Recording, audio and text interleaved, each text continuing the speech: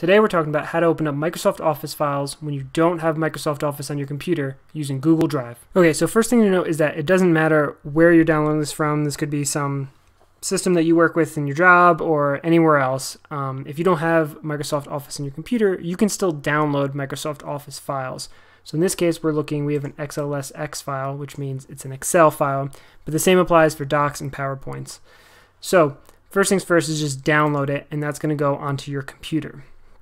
Easy way to get there is when it pops up in the bottom left of your Chrome, right click, show in folder. That'll take you right to the location of it, and it'll highlight it. Now from here, a lot of people are tempted to just click on it because that's what we're used to doing when we do have Microsoft Office on our computer. But if we do that, it's either going to try to open up in a different application, or it's going to ask you what application do you want to open it up with. So step one after you download it is actually moving it to your Google Drive.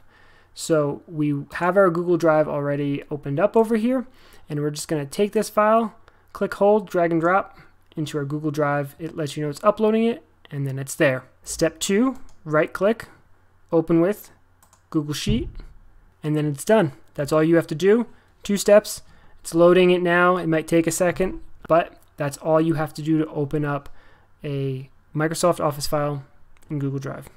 Quick bonus tip. Your computer might try to open up the file in a different application that's not actually able to open up the Microsoft Office file, or you might have set it that way by mistake. So for example, when I download this, you can see it actually shows a PDF logo, but it still says XLSX on the end of the worksheet. So it's still an Excel file, but if we even show it in folder, it's going to show it like a PDF. So this might tempt you to open up the document like you normally would by double clicking because you think it's going to open as a PDF.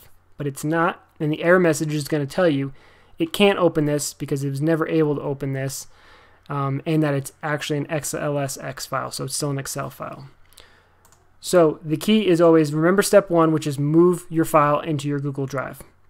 So same process, we have our Google Drive, let's grab it, let's drag it over, it's going to upload it, and then we can right click, open with Google Sheets, and we're done. We're in there. Google knows to open it as that Excel file type.